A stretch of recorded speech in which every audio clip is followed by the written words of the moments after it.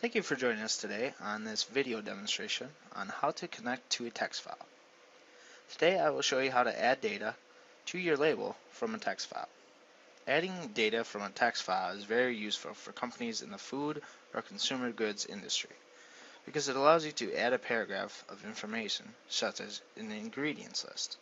In this video we will walk through a sample text file and importing it into CODESOFT Enterprise. This feature is only available in CODESOFT Enterprise and LABELVIEW Gold editions. The first step in this process is to verify where the text files are located. That's by going to Tools, Configuration. I'm going to look at the default folders, verify that our data, text files, located where we want them. For this demonstration I'll be using a sample apple pie ingredients list. What I'm doing now is just verifying that this is where it is. I'm going to click OK. Now what I'm going to do is I'm going to come over here to the data sources and right click on advanced and do add. I'm going to change this from local to a file. This is the default directory where my text files are. I'm going to use apple pie and click open. You can see the ingredients are listed here. Hit OK. Now what I'm going to do is drop this onto the label as text. As you can see here, this is just one line of information. What we want to do is make this more into a paragraph. So what I'm going to do is right click on the outline box and go to properties. We're going to choose the paragraph option and turn on word wrap. Click OK.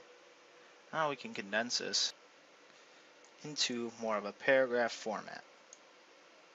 Once that's done, I move this over, make it more neat. Next step we're going to do is change the maximum number of characters for output. On the right side here, under the variable name, we're going to double click and we're going to choose output. The maximum length is set to 100 characters right now. We're going to increase that to 300. Click OK. Now we see more information here. One key enhancement that was added to the 2015 versions of CODESOFT and LABELVIEW is a shortcut button that allows you to open the text document while still in LABELVIEW or CODESOFT, make changes, and save. This is done by double-clicking the variable name and clicking Edit File. Here I'm going to add the word "the" in front of the text. I'm going to hit File and Save. Close the text pad. Hit OK. Now you can see the change made on the label. Now I'm going to open that back up and get rid of it.